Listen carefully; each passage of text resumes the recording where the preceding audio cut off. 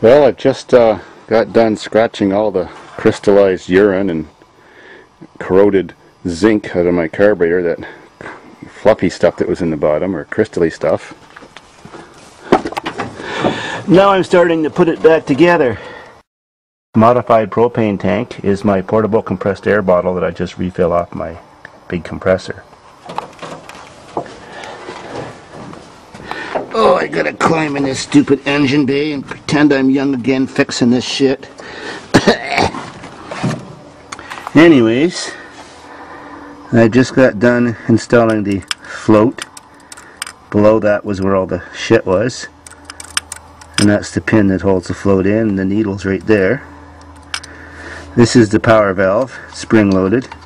It goes into two jets way down there. This is the hole where the accelerator pump goes, which is this piston. It's like a plunger. The gas is in the bottom. Every time you push on the gas pedal, this goes up and down and gives an extra squirt that comes out here and here into your venturis. These are the secondaries, or also called the 4 barrels. They only open under wide open throttle. These are your two smaller venturis, which are smaller so you get better torque and better fuel economy at low RPMs. On top of this little float shaft and the power valve goes this little plastic block to hold everything in place. I've just cheated and bent the gasket back. It's not that important because the fuel doesn't come up that high. It sits about right there. Every time you set a float, you set it so that when it shuts off the needle valve, it's exactly level with the top of the carburetor for all machines.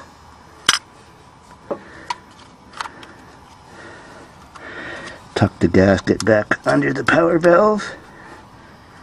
There we go. Now the tricky part. That part is the part that goes on top, like this. See? The part you recognize. All those stupid little needles have to fall down in the right holes and not bend those itty bitty little tips on the end. And then the next tricky part is getting the little choke linkage rod that goes down that hole to reconnect all up and not fall off. Pain us in the anus doing that. And the next problem is, of course, when you're trying to put the top of the carburetor on, this stupid thing, because it's spring loaded, just keeps jumping out. Gee, I love fuel injection. I'm glad I'm one of the few people that figured it all out and understands how to fix electronic fuel injection.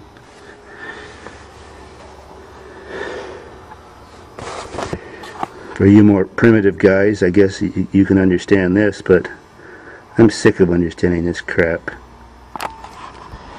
And now that I've got the top set back on and all the needles in place, and there's the actuator for those two back little needles, I've got to use my trusty flashlight and go fishing down that hole to get this little chunk linkage reconnected into the lever that's in there. When you actuate this lever, it moves the lever that's in the hole. Then when I get this one hooked in, I put this one in this arm and a C-clip on. What a pain in the butt. Got it. See? Pulling that moves all that crap. Now to put it in this hole. There. See, now it works. That works the choke.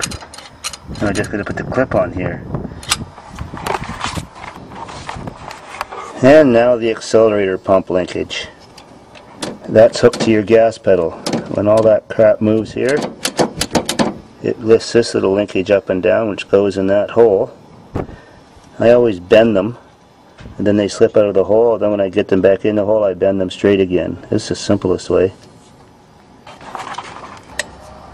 Now that it's bent straight again, Every time you push the gas pedal, this happens, which moves this green lever up and down to squirt gas in. And you see the little piston that was moving. Now to put all the screws in all the way around.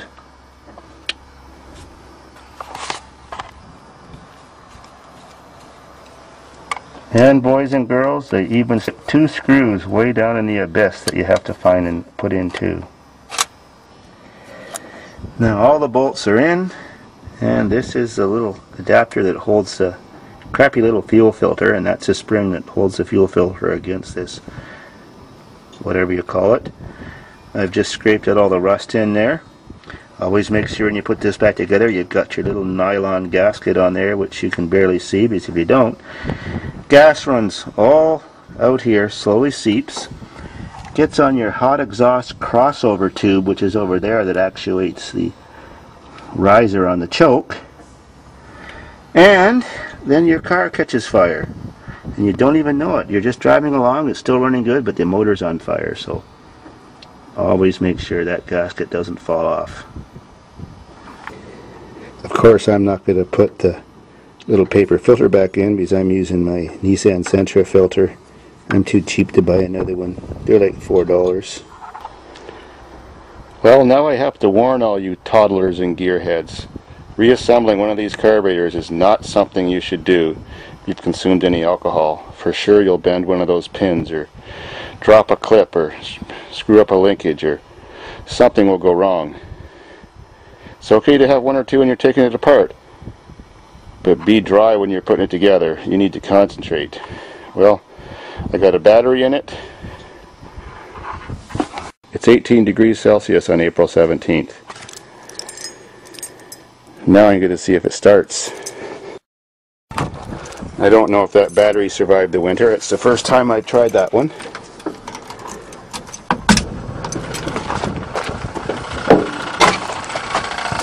Fuel pump is doing the funky chicken while it's filling up the carburetor. It should stop. And she's taking her down. Chance. That guy looks like he does. Not a chance. Alright. Probably not. Okay, first try.